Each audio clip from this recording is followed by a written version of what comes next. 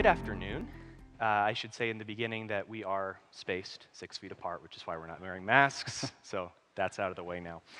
On behalf of the Center for Faith and Flourishing, welcome to what promises to be a thoughtful and enriching conversation on Christian political and cultural engagement. My name is Daniel Bennett. I'm an associate professor of political science and assistant director at the Center for Faith and Flourishing.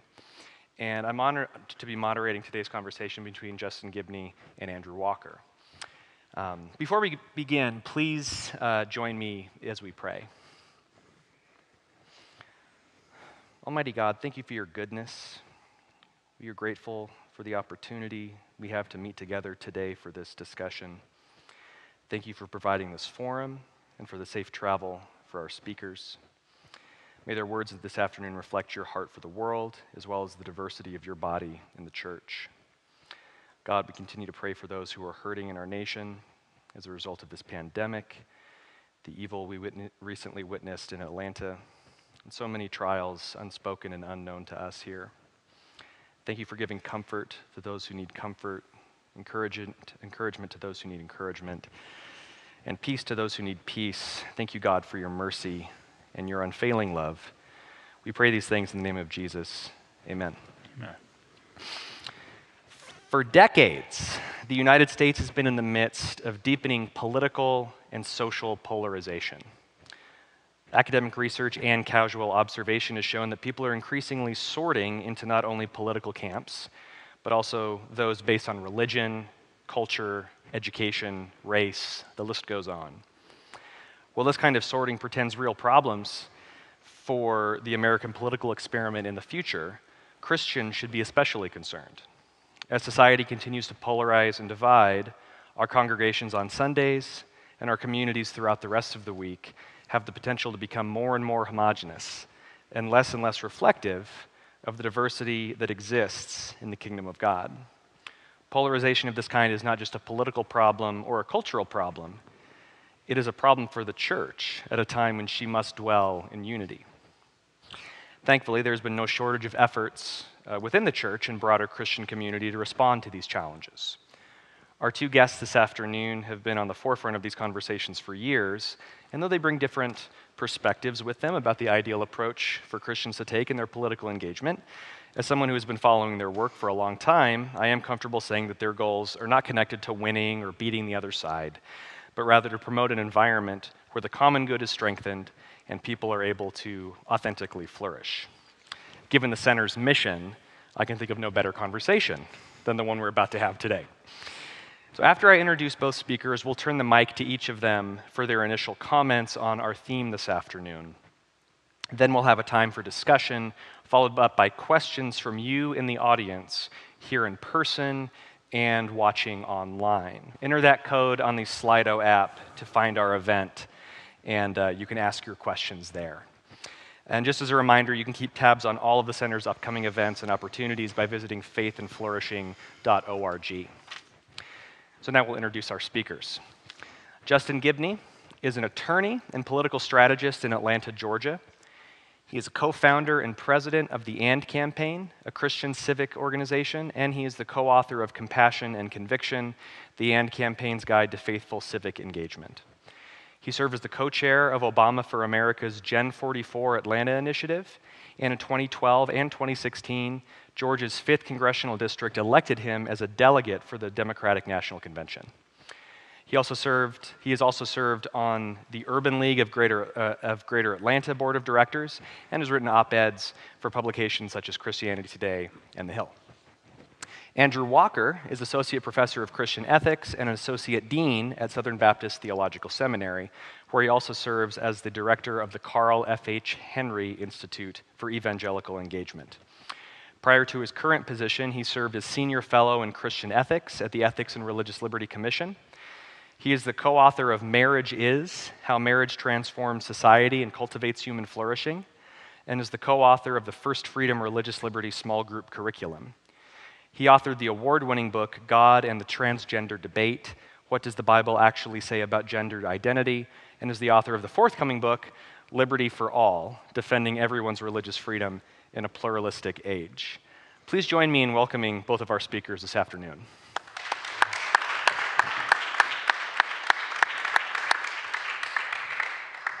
to kick things off, we're going to turn first to Justin.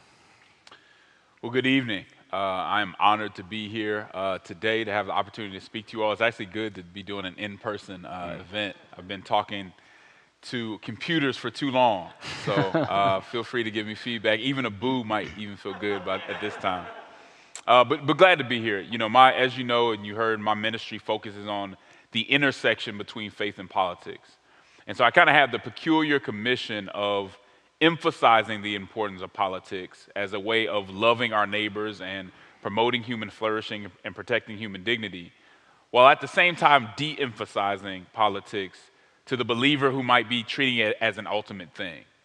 To say that politics is very important, but it's not all important. To say that we should be engaged in a passionate and determined way, but we can't allow our identity to be too closely connected to our party or our ideological tribe. And this is really a question that Christians need to focus in on in a serious way. What does it mean to be a Christian? There's this tension here, right? What does it mean to be a Christian who loves their neighbor and will sacrifice and advocate for their neighbor, but not treat it as if it's the ultimate win of the Christian life? To always remember that the Great Commission always has to be ahead of whatever we're doing politically. To make sure that we never allow politics or social action, or well, maybe the better way to put it is to make sure that the gospel never seems like it's just a means of achieving political or social ends. This is the tension, or one of the tensions, that I think Christians really have to deal with in a better way, and that we need a better articulated theology sometimes when it comes to applying our values to the issues of the day. So these are some of the things that we look at. What does it mean to be a Christian in this space, to be serious about it, but to keep things in perspective, to engage in politics, but make sure that the Christian life is ordered in a way that politics isn't putting you in a position where you're being unfaithful, to make sure that we're not giving Caesar what belongs to God. I think too often we have done that. I'll tell you just a little bit about my story and how it leads into what the AND campaign's about and how we see Christianity and politics kind of intersecting. Once I graduated from law school, moved down to Atlanta, eventually probably within 2 or 3 years, maybe 3 years, got engaged in politics. And I'll be honest with you, I got engaged in politics probably for the wrong reasons. I read a lot of political biographies. I'm very interested in politics. But I think one of the main reasons that I did it was because I was still kind of like maybe even grieving from not being able to play football anymore. And so I was actually, it's true, I was actually looking for something to fill that void, because it had become kind of an idol in my life. And I was looking for the competition. And some way I kind of looked and I was like, I was looking at these campaigns, I was like, this is a way to be involved in competition. And so I literally entered into politics because of the competition, because of the kind of the intrigue and all the things that went into it. I wouldn't recommend that being the reason you get into it, but it was for me. And God uses different things to get us where he needs us to be, but that was kind of my motivation. And when I first got into politics, I was working on campaigns, a mayoral campaign, and I had the attitude, I had read a couple political books about great political managers and strategists, and they were always kind of cutthroat. They were always the guys who were willing to do whatever they had to do to get the job done, and so I sort of modeled myself that way. I mean, this was even before trolling was a thing, but we used to, all kind of stuff. We used to get on comment sections and just tear down the other candidate using, anonymously, which to me is cowardice, right? We used to get on those boards and just say whatever we thought voters might react to. And that's how I conducted myself, because I understood that people wanted to work with the guy who's going to do whatever they needed to do to get the job done. They weren't going to ask any questions, just get the job done, and that's who they wanted. And that's who I became for a time. But then one of the mayoral candidates that I went against years later, I saw her and I said, hey, how's it going? And she looked at me, and it was a really sad face, and she said, well, I'm good now that you guys are off my back. And at that moment, I kind of realized, I looked at myself and I said, what am I doing? Like this woman had a life. She, whatever I was saying anonymously, because I didn't want people to know who I was, it was affecting her life and her well-being. And I had to decide that's not who I wanted to be. During that same time while I was running campaigns and doing things like that, I also realized that a lot of my friends who wanted to run for office or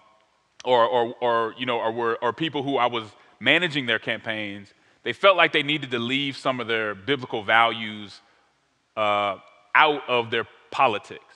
I was in a very progressive space so that they knew they couldn't talk about the Christian sexual ethic, they couldn't talk about sanctity of life, and it was an assumption. It was like, if I want to run, I know I'm going to have to let that go. And that never set right with me. At the same time, this was during kind of the Tea Party era, and so I had friends on the Republican side and Republican spaces that didn't feel like they could be as compassionate as they wanted to be. There was a harshness there. And God started to reveal to me this false dichotomy in our politics. And the idea was that if you wanted to be in politics, you'd have to go to the left or you have to go to the right. If you went to the left, it's because you cared about justice and you were willing to let go of any of those Christian convictions that aren't cool with popular culture, right? If you go to the right, it's because you care about moral order and you're willing not to be so focused on some of that compassion that I think the Bible talks so much about. And so you had to make this choice. It's like you're choosing between justice or you're choosing between moral order. You're choosing between your compassion or your convictions. And I just thought that was a false dilemma. Because when I look in the gospel and I see how Jesus interacted with people, it wasn't one or the other. He didn't choose love or truth. He chose both of them.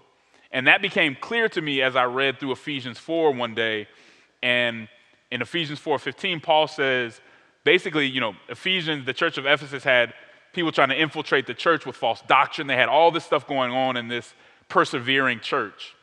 And he says, with everything that's going on, you should always be able to speak the truth in love. And it really opened up to me that was the gospel. It was the truth and love. It wasn't just one or the other, right? Because we would know that if it was just love is formless. It wouldn't have any form. It'd be love that was whatever we made it out to be. But if it was just truth, it would be harsh. It would be uncompassionate. And that it wasn't only in our personal interactions that we needed to have this love and truth kind of connection, but even in our public witness.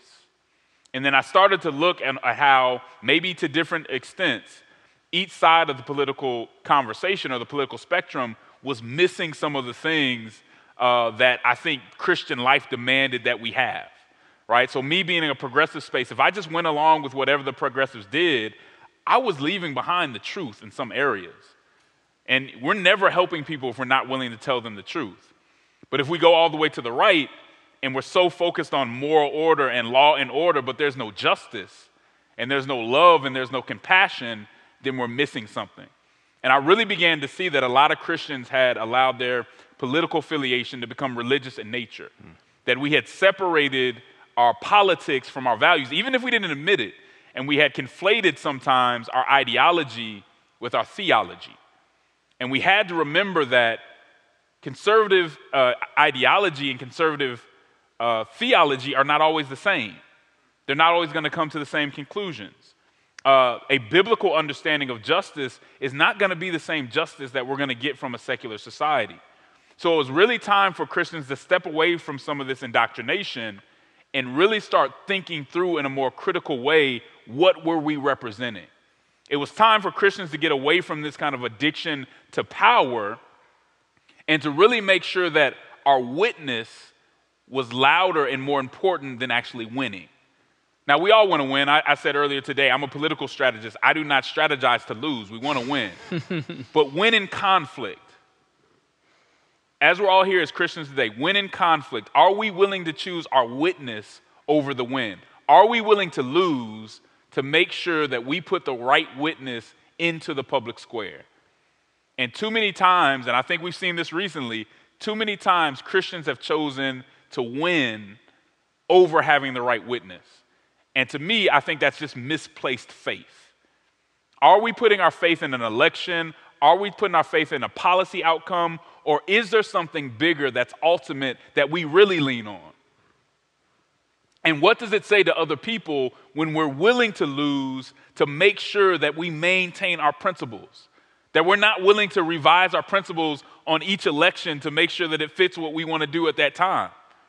that we're willing to stand by what we believe, even if it means we lose 3 election cycles in a row. Again, nobody wants to do that, but it's a matter of faith if we're willing to do that in a situation where these are very serious issues. And so I think I started to think that Christians had to come to a place where we were able to say what our principles were, and we would be able to come together, because the truth of the matter is, a lot of what divides us is ideology. A lot of what divides us is partisanship. It's not Christian principles. We have an agreement on Christian principles, but what we don't understand sometimes is in the political space, there are people that don't want African American Christians who may have more culturally conservative values but be Democrats, or white evangelicals who may be Republicans. There's a lot of people who don't want us to come together to have a conversation. They want to be able to interpret what the other is saying for us, so that we don't have those conversations together. And so what the AND campaign is trying to tell people is, if we focus on Christian principles and put the ideology and the partisanship aside, you can still be in a party, but we can't outsource our beliefs to a party, and we can't allow our social action to be mastered or to be controlled by an ideology or a party. And so that's the message that we've been trying to get through to Christians. We've been trying to raise civic literacy so Christians actually understand the process, that they understand exactly how they can be effective in the public square, but also they understand how to apply their values to the issues of the day, which in many cases means reframing the issue. So many issues today I think Christians get wrong because we've been asked the wrong question. Now, as an attorney, I know that I can ask you guys a question where there's 2 wrong answers. And sometimes that's what society does to us. Do you affirm this person's behavior, or do you hate them? That's 2 wrong answers, right? I have to reframe that question and say, no, I love them and I disagree with that. But I also see their human dignity. And unless we have the ability to reframe a lot of these questions, we're going to be missing each other, not because we have different principles, but because we haven't questioned the premise of the question or reframed the question. And so that's a lot of what the AND campaign is trying to do. We believe that Christians can come together, and we think that there's a value and a benefit to the fact that there's Christians on both sides of the aisle. That means if we actually came together and focused on certain issues that were based on biblical principles, we could really change a lot of what's going on in society if we were willing to look past partisanship and really look to biblical principles, and here's the big one, be willing to challenge our side of the conversation. Amen. Not be so tied to our party or our ideology that every time somebody insults your party or your ideology, you think it's an insult to you. Well, if that's the case, then your identity is in your party. Your identity is in your ideological tribe. Because you can come up to me and say anything about the Democratic Party. It could be an insult, it could be a critique. It's not going to offend me. I might actually agree with you because that's not part of my identity. I'm as willing to critique my side as I'm willing to critique the other side. And until Christians have that separation between themselves and their party and remove their identity from that conversation, we'll never be able to challenge our parties and our ideological tribes in the way that we need to. All right, thanks so much. We're going to move over to Andrew for his 15 minutes. Great, thank you. I prepared some remarks. I've been thinking a lot about religious liberty of late, and I'm a Baptist. Baptists care about religious liberty, and I think actually a better understanding of religious liberty would help us understand a lot of the confusion that exists in society around how we think about issues of moral, religious, and ideological difference. And religious liberty, I think, is it's an article of peace for our society. And so I've prepared a brief talk called Embattled on All Sides, Does Religious Liberty Have a Future? So if you'll bear with me as I share this. Back in the 1990s, religious liberty was understood to possess a near bipartisan consensus on its importance in American society. The Religious Freedom Restoration Act, which is now under assault in the latest vision of the Equality Act, was passed in 1993 with support from Democratic figureheads like Chuck Schumer and Ted Kennedy. And sadly, the idea today of prominent Democrats lending their support for religious liberty on a measure like the Religious Freedom Restoration Act is simply unheard of and politically incalculable. And on the left, and don't worry, I'm going to critique the left and the right in this talk. But on the left, the consensus holds that religious liberty gives room to bigotry and poses the final obstacle to the untrammeled success of the sexual revolution. But a new challenge has also arisen among more traditionally conservative avenues. As American culture secularizes at breakneck pace, it is common to see figures on the right side of the spectrum question whether a laissez-faire approach to religion is not partly responsible for the fragmenting of American culture and the loss of its cultural consensus. As the argument goes, America is a country defined by its founding era's association with the Christian worldview. America did not arise out of a vacuum, and its uniqueness as far as its governing vision is a product of its Christian influence. And so the argument goes, if America ceases to be Christian, it ceases to be America. Now, there is an element of truth to this latter criticism. I do not believe that nations emerge out of vacuums. Ideas are enmeshed in cultural ecosystems, and if stretched beyond the bounds of its limits, America does run the risk of rejecting the constraints that made its propositional ideals at its founding possible to begin with. As the French philosopher Alexis de Tocqueville said, reflecting on America's religious landscape, he noted that despotism can do without faith, but freedom cannot. For de Tocqueville, religion, and what religion tends to foster by way of its impact on ethics, it fosters the conditions for true liberty, defined as the ability to do what we ought. What I think de Tocqueville means is that mediating institutions like the family and the church and voluntary association, are designed to act as meaning-giving buffers between an all-consuming libertarianism and an all-consuming state. What both libertarianism and statism have in common is that public order and the moral imagination become defined solely within the purview of humanistic ideals. When society insists that all that comprises it is either expressive individualism or government enacting its own utopic vision, liberty's loss is on the horizon. Societies need authorities that anchor their foundations beyond mere convention, raw majoritarianism, expressive individualism, and totalitarianism. That's where religion traditionally has fitted in. But a particular type of religion, one that does not see itself ushering in present-day utopias, and which allow for error to persist within reason established by deliberative governing bodies.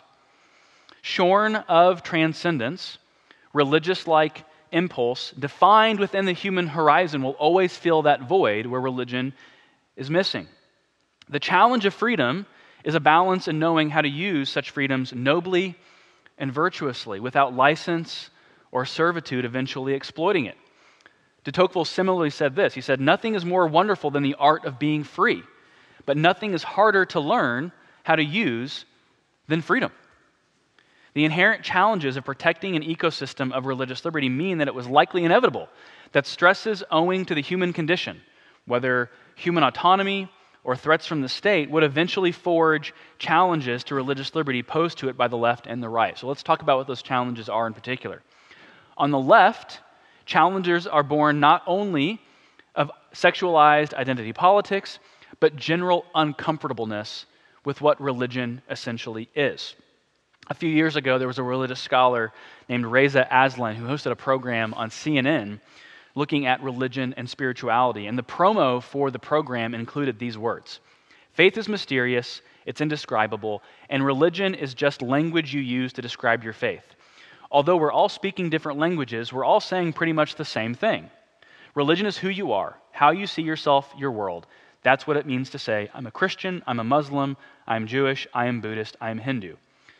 And he says this: "These are far more statements of identity than they are statements of faith." This is a deeply problematic way of looking at religion and gets at the heart of why some may be skeptical of religious liberty. Not only is it yet another example of subjugating the transcendent to the personal in the form of identity politics, but it also fundamentally miscommunicates the stark differences that religion and different religions lay hold of. If framed wrongly, religious liberty can easily be confused with a version of religious pluralism that is essentially relativistic. The idea that religion is really just a matter of preference among religious options that no one can say definitively is true. And if religious liberty is concerned with downplaying differences and treating claims of various religions as essentially equal, from this vantage point, it is certainly understandable why some would throw up caution about religious liberty. But on the right, a similar claim can be found, namely the idea that supporting the rights of other religions or basic viewpoint neutrality to have equal access in the public square is to allow and invite immorality and idolatry to roam free unchecked. Now, to be sure, not all viewpoints are equal, and I think there are legitimate ways to curtail such things as obscenity within our constitutional framework. But the contest we are waged in right now is to figure out how to protect the liberty we enjoy for ourselves without denying it to others. Or to use the famous quote from Leo Strauss, how to reconcile order, which is not oppression, with freedom, which is not license. But what of the charge that religious liberty simply gives space for idolatry to run rampant? Considering this is a rather new argument being heralded from unlikely conservative quarters, it is important to address this objection. And on the surface, it has its merits. After all, we're told to flee idolatry in the New Testament, and it seems to be that idolatry is incompatible with the New Testament's message of Jesus' lordship. So that raises the question, should Christians be defending the rights of other religious persons to persist in their sin and their idolatry? Does religious liberty mean that Christians want to see Islam, for example, have greater success and make even more converts? To answer this, we have to take a step back and ask why defending liberty in general is worthwhile. We defend liberty not to protect people's right to sin or to equivocate on the moral status of their sin, but to protect their ability to live in accordance with their grasp, with their individual grasp of truth. We are protecting and defending the faculty of the conscience, not what the conscience is directing a person toward, necessarily. Please let me be abundantly clear. This does not mean that what a person believes is necessarily correct or that all claims about the truth are necessarily true, but that the person making a sincere religious claim believes themselves to be comprehending a truth as best as they can grasp it by virtue of the cognitive faculties that we believe God gave them as image bearers. To protect the properly ordered use of a thing, we make allowances to a certain degree for the misuse of a thing. Imagine a society where every sin was criminalized. Criminalizing all sin or banning the misuse of a thing can engender the whole architecture of liberty, endanger the whole architecture of liberty, and engender an invasive, burdensome, and stifling political society. To protect Christianity and civilizational order, should we really treat non-Christians as lesser citizens or stigmatize religious belief in hazardous ways, marginalizing them perhaps? Of course not. To think Christianity needs legal protections not afforded to other religions is to betray our confidence in the gospel. It is the power of God unto salvation, not government. This speaks to a fundamental confusion surrounding religious liberty. To state it again, religious liberty is not concerned with defending the right to idolatry in and of itself. It is rather about defending the faculties that come to grasp religious truths. Moreover, no one argues that individuals have an ultimate theological right to idolatry before God. God does not respect idolatry, and in the fullness of time, as Christians, we believe that all idolatry will be judged. Rather, individuals have what we would say a penultimate political right to be uncoerced in their grasp and exercise of their religious faculties. To allow for people to come to a saving knowledge of faith in Christ authentically, society will have to leave room for people to believe erringly. Religious liberty is not concerned with defending the merits of different religion or equivocating on the differences whatsoever. Religious liberty simply recognizes one truth, that I cannot grasp religious claims for others. Because I cannot convert others by proxy, everyone has to come to their own settled conclusions on who God is, which means giving people space to make errors, to be mistaken. To protect the true exercise of liberty, We have to give space for others to believe wrongly, but ultimately in hopes that in this arena of liberty, where we give room for people to be wrong, it will give people a pathway to believe truthfully in time. We should not be fighting to defend the merits of anyone's idolatry, whether born of identity politics or false religion. I want everyone to come to a saving knowledge of Jesus Christ. I'm fighting to defend a context where communication of Christian truths is not treated with hostility, but with goodwill difference. And so that people can come to grasp these truths for themselves and live honestly in accordance with the dictates of the gospel. In a society where I believe it is right and good to be treated equally under the law, to obtain that measure of freedom, we have to extend that same freedom to others. We may not like that other religions are given equal access to the public square, but the opposite reality would prove untenable as well, which is a society where all religions are treated with second-class contempt. Acknowledging the reality of stark and incompatible religious difference while possessing a shared legal status that allows for everyone to live faithfully with their conscience, even if in error, again, it's not to defend the merits of another religion, nor is it actively willing the advance of another religion. It is accepting that for the gospel to go forward, it will have to do so without subsidy or assistance from the state. And I'll begin concluding here.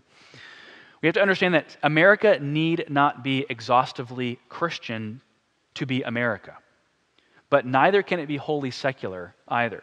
To embrace this paradox means to defend the religious liberty of all faiths and to recognize that in a fallen social order, where massive religious difference is a simple fact of a fallen world, we have to understand, biblically speaking, that governing authorities have not been given the power of the sword over religious matters.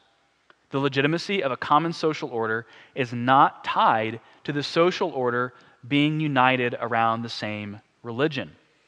God has given us creational orders and the natural law to make society habitable. Scripture witnesses to the intelligibility of creation and reason as self-attesting witnesses to God's authority in the structure and design of the world, which necessarily includes the moral law. And when we run afoul of these moral laws, of course society will endanger itself. But the alternate reality, where we marginalize or coerce some and banish others, is not in keeping with the New Testament's pattern of statecraft or its view of soteriology. Of course, it would be desirable and ideal for all of society to be comprised of regenerate Christians, but that is not a reality we are told is possible apart from Christ bringing his kingdom in full. Religious liberty cannot fall victim to the modalities of hyper-individualism, relativism, or over-realized hegemony. Behind these are anthropological, epistemological, and eschatological errors of assumption that humanity is defined by desire, skepticism, and power. The allure of moral, religious, and cultural uniformity cannot come at the expense of religious freedom. A baseline of religious liberty is thus essential because unless all religions receive equal recognition under the law, one group will always set whatever exacting standards it desires as the basis of membership and participation in society. Whether Catholic versus Protestant, Protestant versus other Protestants, atheist versus evangelical, one group is always tempted to exclude based on some aspect of religious or viewpoint criteria, and one thing can be sure: societies are inherently dynamic and majorities often changing. The challenge is to preserve a constitutional structure that assumes these dynamics and these changes and which perpetually retrieves their value in each age in order to secure the freedoms necessary for there to be freedom and liberty for all. Thank you so much to both of you for those perspectives. I wanted to come back to the Equality Act, given that's something that's currently moving in the United States Senate. There was a hearing the other day. It passed the House of Representatives by a fairly narrow margin, and President Biden has indicated that he would sign it if it came across his desk. Justin and the AND campaign organized a letter supporting LGBT rights in some respects while maintaining religious exemptions for certain groups, such as this university, John Brown University. This approach is captured by something like fairness for all, which has been introduced in the House of Representatives, I believe. So the question for Justin, and then I have a question for Andrew. Justin, how realistic is something like fairness for all as an alternative to the Equality Act, considering the polarization and the incentives on both sides of the aisle? So that's for Justin. And then for Andrew, correct, now you've spoken out against the Equality Act, and you've also opposed fairness for all. So I'm wondering how you think Christians should be approaching these issues legislatively. So first, Justin.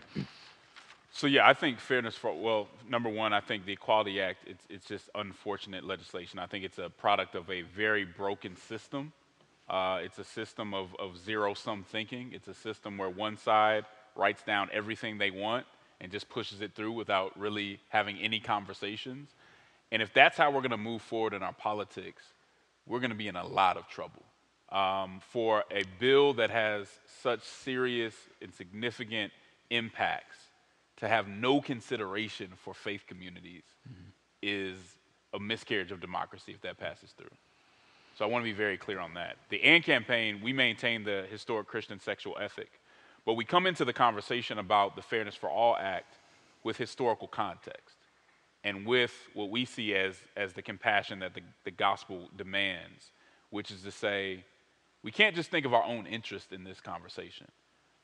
The LGBTQ community, we can disagree with certain behaviors and certain ways of identifying, but we also have to deal with the history of the treatment of that group as well.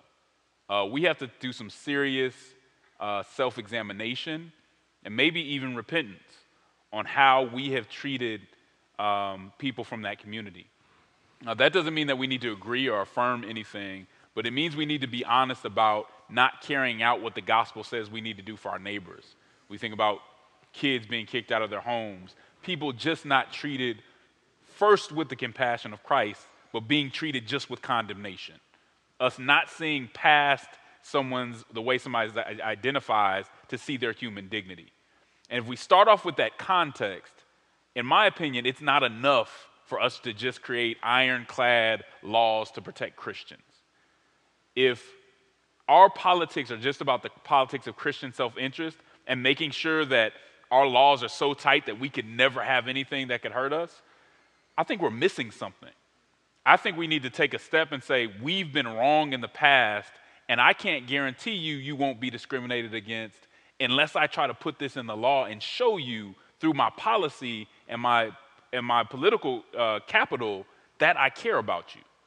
And I think the Fairness for All Act does this. For you, those of you that don't know, it comes from what they call the Utah Compromise. It's where Mormons and the LGBTQ community in Utah come together, and they actually find a way to coexist. So much of this debate assumes that LGBTQ rights and religious liberty are mutually exclusive, that they have to be in conflict. And I think that the Fairness for All Act shows that they don't necessarily have to be in conflict. That when you live in a pluralistic society, you can actually sit down with people and figure out ways for you both to thrive, for you both to be protected. But we have to be willing to have conversations and be willing to persuade and have a discourse with one another rather than just trying to compel one another to do what we want them to do. And that's really what the Equality Act is. But I think what Christians need to realize is the posture that we see coming from the Equality Act is the same posture that sometimes Christians had in the past that pushed this community to that point. I'm not saying it's all our fault, but in some ways it's a reflection of the ugliness in which they had been treated. And we need to ask ourselves, how do we reverse that instead of just continuing this back and forth? Okay, thanks. Andrew? Sure. Yeah, and I mean, so much of what Justin said is right on. So obviously I've spoken out and written against the Equality Act, and I don't support fairness for all. But let me say this. I know you guys you're on record supporting it. I appreciate so much the motive behind your support of it. And to me, my issue is not with the motive or the intention that we're all after as far as the goal. My concern with the Fairness for All Act, and I agree with all of Justin's statements, by the way, on the problems of the Equality Act, for sure. My problems with the Fairness for All Act is I think it doesn't properly and narrowly tailor the protections and provisions that we actually see as some of the causes behind the conflicts happening in society today. So again, I don't think it's holistically bad legislation or proposal. I think it doesn't do enough because I think it trades constitutional protections for statutory exemptions, but then also it leaves out certain industries unprotected. So, for example, it leaves the florist, the baker, the artist, for example, artistic industries unprotected. It leaves professional industries where there's licensure involved unprotected. It leaves medical doctors unprotected. So if you have a medical doctor who does not want to prescribe hormone blockers, the Equality Act would force that person to be required to administer hormone blockers or hormone therapy or puberty blockers and hormone replacement therapy. And unfortunately, the Fairness for All Act would as well. Now, I think the Fairness for All Act is trying to do something good. It's trying to give both parties what they want. What I would suggest we do is more narrowly tailor those protections so that where there are particular vulnerabilities in American culture brought up in unique settings and contexts, all of those are enumerated and specified as far as what constitutes discrimination in each particular type of setting. So I just don't think, for example, a florist who's an evangelical Christian who does not feel comfortable making a floral arrangement for a same-sex wedding, I don't think that's a form of discrimination, how we would define it, like invidious discrimination. And I think that the Fairness for All Act leaves individuals like that unprotected. So more legislative work might be needed. More legislative work. But we had this discussion in your class. The idea that social conservatives like myself are opposed to all forms of compromise is not true. I mean, the idea, the question we had posed in class was, do I support the idea of someone who is LGBT being denied a hamburger at a McDonald's? Absolutely not. If we can craft legislation that is being very clear about these types of circumstances where sexual orientation as a discrete reality of personhood doesn't come into view, then I think that is an entirely separate issue than when you're looking at, for example, creative expression type industries where artists are involved. Fair enough. We have several questions I'd like to get to today, so we'll just dive right in. First, can the church, or maybe phrase it a little bit differently, how do you both see the church's ability to come together from both sides of the aisle? So, historically, the black church has been more aligned with the Democratic Party. White evangelicals certainly are more aligned with the Republican Party. But rather, how can these two sides come together to seek racial reconciliation in the United States? And how should the church be approaching this particular topic? And whoever wants to start. Yeah, I think I'm always hopeful. As I've said before, I think God is always working on His church and improving the church, and I think that we will get to a place where we will see some racial renewal, but it's not going to be easy, and it's certainly not going to happen if we continue to romanticize American history. Look, I completely agree with there are some exceptional things about this country, and in our past there's been some things that are exceptionally bad. The fact that we've had racism and discrimination written into our laws much longer than it's been out of the laws, right? I mean, if you're talking about Jim Crow, this is something that just ended in the 60s, right? There are people in here that were alive in the 60s, right? It's not that long ago. And so we need to deal not only with the history, but the lingering effects of that very serious history. How do we come together? I think it's by, one, having real conversations and walking into those conversations not with a kind of this posture of self-defense. I think too often when we talk about race, we go into that conversation very pridefully. And we want to walk out of that conversation proving that we're faultless. So I don't care what happens in this conversation, you're not going to be able to blame me. And that's how we go into that conversation. And nothing can ever get done that way. It's prideful, and it's not a biblical way to look at a serious subject. We have to really go in there, deal with the history of it, and deal with what's going on now and be willing to examine ourselves thoroughly in that regard. I always say that very few people went up to Jesus and walked away faultless and with these perfect narratives that we're always trying to defend. And I think where the rubber meets the road is just not the relationships. The relationship's important. The fellowship is important. But at some point, we have to, number one, advocate together. So especially, I think, majority Christians have to come out of their comfort zone to advocate for things that would help their minority brothers and sisters that they haven't advocated for before, that maybe is outside of Republican orthodoxy. I also think that we have to be able to share resources in a way that is gracious and charitable, and showing that we really care without necessarily controlling the terms all the time. And I think from my point of view that we have to understand that God asks something of everyone, right? So while I think majority Christians have controlled that power dynamic, it hasn't been fair, I still have to be gracious. I still have to want to understand and have a level of patience to hear out what you have to say and to try to make it work. I can't move myself into identity idolatry and pretend that everything I do is okay when it's not. So we all have work to do, and we all have to find a level of humility and empathy to really help this move forward. But we have to be able to advocate together, and we have to realize that there are people in the public square that do not want us to come together and have these conversations, and we have to be able to move them out the way to really have an honest conversation. Great.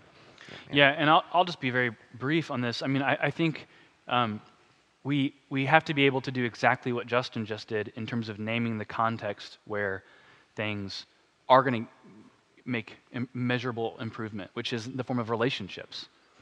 I also think we have to be extra attentive to the areas where there's a lot of heat but very little light. I mean, I don't think social media and cable news is going to heal our country. We need relationships. I mean, I don't know Justin that well. We've known each other for probably known each other for 5 or 6 years. I want to get to know Justin better. And that can only happen in the context of relationships. And so, I mean, I just echo what he said. And to recognize that we need to, at the same time, while we're understanding the role of relationships, we got to pay attention to public policy. We can look to issues like criminal justice reform that was passed in the last 4 years that I think is a positive, measurable goal that we can strive towards. But we're not going to tweet our way to reconciliation.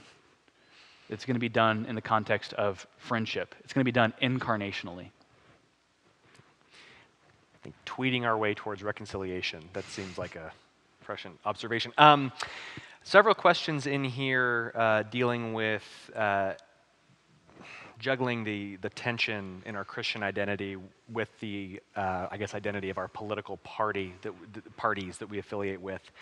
One question, how do you suggest affirming Christian truth in the context of a political party if you believe that truth conflicts with party ideology or orthodoxy? So how do you balance those things? And I think another related question, this person says, I tend to vote against the other party instead of my own. Should Christians double down on whatever party they happen to be in? And I think Justin will have some stuff to say about this, but how do you work for transformation within a political party when you find yourself in the minority on some issues? I'll just say briefly on this. Parties are organic vehicles to achieve certain things, and parties can change over time.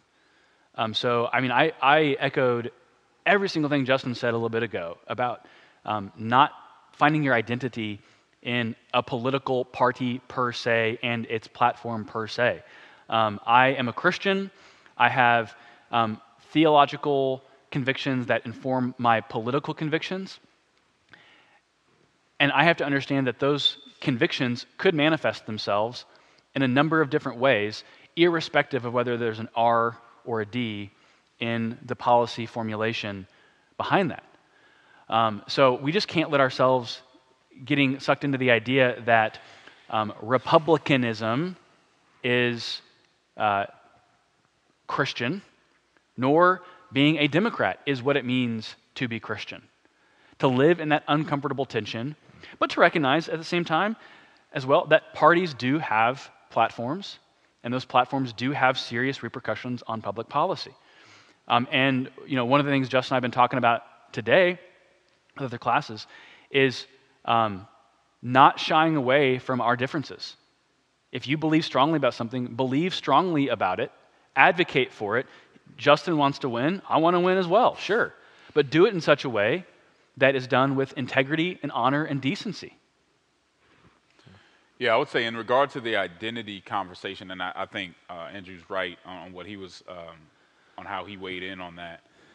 When we talk about juggling your identity in the church and your identity in your party, there is no juggle. There's no balancing there. There's no, these are not two equal weights. They shouldn't be two equal weights in your life, right? You are a Christian. You should know your Christian principles. You should stand on your Christian principles. And where they come into conflict with your party's ideology or your party's platform, there's no equivocating on that, right? You need to be very clear that your party is wrong on those issues. And I think too often Christians compromise that.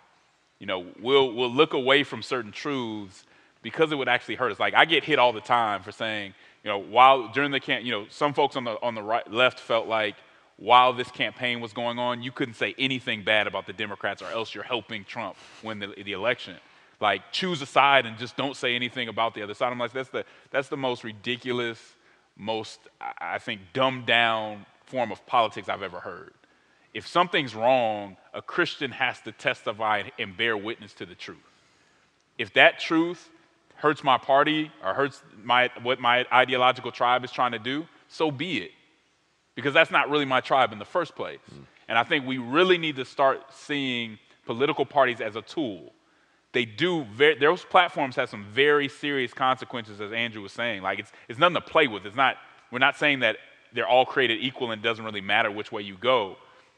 But we have to make sure that we're clear that we're Christians first and that we will question and push back, and we have the courage to do so when necessary. And I think Christians really miss that a lot of times because, again, we're focused on winning. We're focused on making sure that we win this next election instead of saying, whether we win or not, I have to do the right thing. And we have to have faith, even if we can't see it. We have to have the moral imagination to say, me doing right and me saying what's right or wrong, even if it's not in my immediate benefit, is always for the greater good. It always is going to benefit in one way or another, even if it's just my public witness. That's what we're called to do. So we shouldn't think of it as a balance at all. I think we should even question the idea of partisan loyalty. I've been a Democrat all my life, but what is partisan loyalty? Does it mean that when we have bad policy, I support my party anyway? Does it mean when we have bad behavior, I'm going to defend that behavior? If that's what your idea of partisan loyalty is, then that's wrong. And it's in conflict, it's in direct conflict with what the gospel demands of us. There's a few minutes left, so I think we can get a couple more questions in here. I like this question. What is something that both of you admire about how the other side, other political party, is engaged in politics at the moment? I think while I do think that conservatives do a better job when it comes to law and order, also having justice in it, I do think when you look at cities like Portland that just don't understand human nature, and that if people are acting badly, to give them more space to act badly is not going to end up well. And so I do appreciate to some extent how conservatives will say, no, let's be more realistic about how this works. I do wish there was more justice in that conversation rather than just law and order. But I think there's an understanding that when people are acting poorly, now we may differ on exactly how you tamp down on it, but to say to give them more space to act poorly, it'll eventually go away, is just not realistic. And ideas like defund the police, I think that while I have my disagreements with the right on that, they're right that the idea of defunding the police just is a missing, I think, an understanding of human nature and how the interactions of when people are committing crimes and what folks are doing. So, Yeah, I mean, I would say that it's not that Republicans are not interested in issues of racial justice and racial reconciliation. It's that if Republicans are being honest and the conservatives are being honest, it's not a priority like it should be.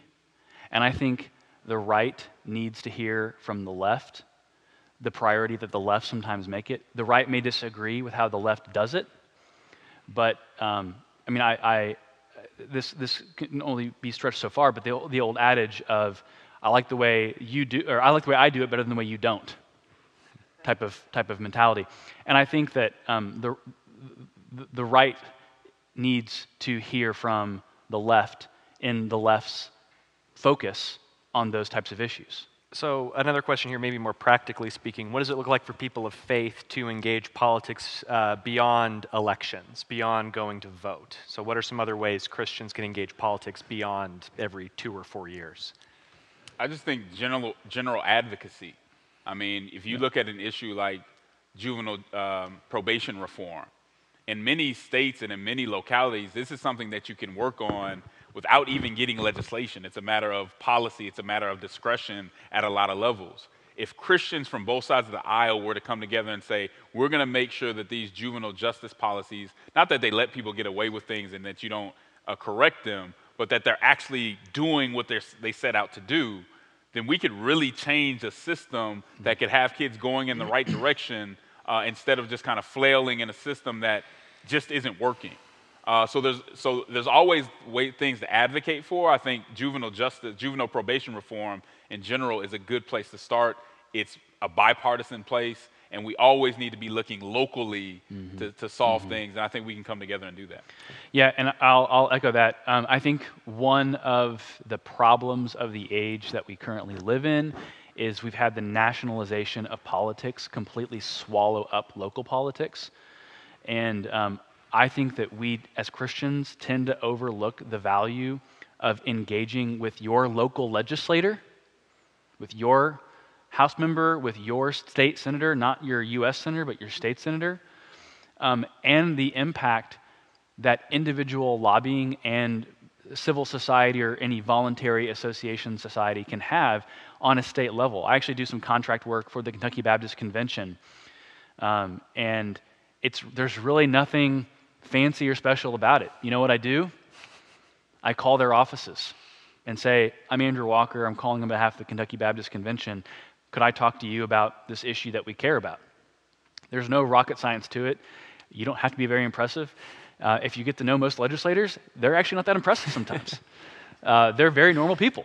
And so I would just simply say, get involved at the most local level. I mean, there's a theological principle in kind of Christian political theology called subsidiarity, which means you are to get engaged at those levels where you can have the most success and you can achieve the most things.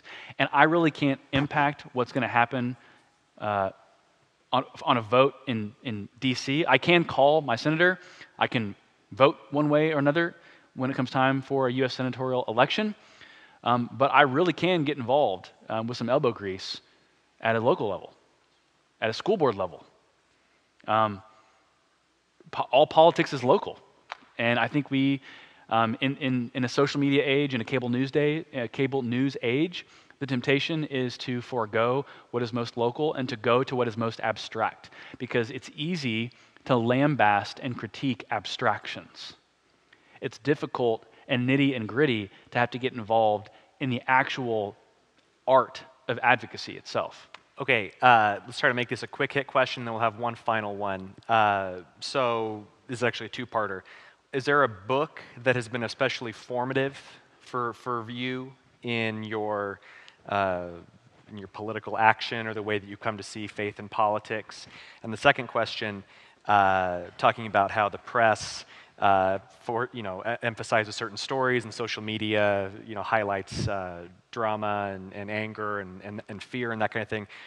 Where do you both get your information about what's going on in politics and government in the U.S.? So, book, where do you get your information? So, book, I would say, formatively, I would say the autobiography of Frederick Douglass, just to see how he dealt in a society where many of his people were still enslaved, but yet he was able to keep his calm and create a cogent kind of defense, a constitutional defense of freedom. I think that's very telling, and do it from a Christian perspective in a lot of ways. And then what I listen to? I've been listening I like a lot of different podcasts. I've been listening to The Rising, which is on the Hill, which is a show on the Hill. They give a different perspective that's not going to go along with the right or the left. Not that I agree with all of it, but The Rising is a good show that you can get on YouTube. Okay. A couple of books. I would recommend Jonathan Leeman's Why the Nations Rage, or How the Nations Rage. Yeah. I forget which. Nations Rage. Jonathan Leeman. Another book would be David Van Drunen's Politics After Christendom. It's a little bit more academic, but it's accessible and it's fantastic. So Politics After Christendom. And by way of news, I mean, I'm just going to be very honest with you. I think cable news is the source of a lot of our national rot. So if I can make one recommendation, stop watching your news. Read your news. Read a diversity of viewpoints of the news. So I subscribe to Apple News. It's $10 a month. That gets me The Atlantic. That gets me National Review. That gets me the Wall Street Journal. I check in on the New York Times. I read my news. I make an intentional point not to watch my news. That's not because I'm trying to be an academic, intellectual elitist. It's simply because I think that news is being curated according to algorithmic desires for what will sell ad revenue, and not always what is most conducive to the common good. Okay. Although I think if you read the news, you do it in a tweed jacket. I think that's important. Yes. For sure. Yes. Last question. So we're several weeks into the Biden administration. I'd like to hear from both of you. Is the administration so far, has it been better than, worse than, or about what you expected from your particular perspectives? And then is there something in the administration, again, maybe Justin being a Democrat, maybe something that you would say, that's disappointing, and then Andrew coming from a more conservative perspective, that's encouraging?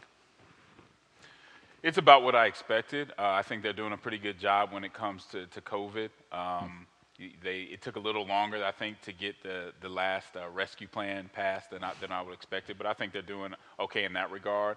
The thing that just frustrates me, because it's completely outside of their mandate, is pushing this Equality Act, which was initially in the 100-day plan. That's not why the people put Biden in office, and I think it's unfortunate that they would put any capital in the Senate or the House into that with everything else we have going on in society. I mean, I think the Biden administration is about doing what I thought it would do, which I thought that I don't think Joe Biden is an ideologue, but I think when you look at the role of the presidency, personnel matters just as much as the person in the Oval Office. And so I think he is staffing from the left much more than would have been thought. We would have thought had been the case based on how he campaigned. He was kind of campaigning as a little bit of a centrist, or at least as a uniter, perhaps. But with the appointment of Xavier Becerra at HHS, that's an unmitigated tragedy. I don't know of a better way to put that. I will say he could have chosen a lot worse than Merrick Garland. Garland strikes me as a very reasonable candidate to have been chosen by a Democratic figure. So it could have been a lot worse, in my opinion. That's about right. Okay. Well, thank you both so much for your time today. It's been a busy day for both of you. They came in, they were on a flight early this morning. They're going on a late flight tonight. So we're just very pleased to have you on campus. Thank you both so much.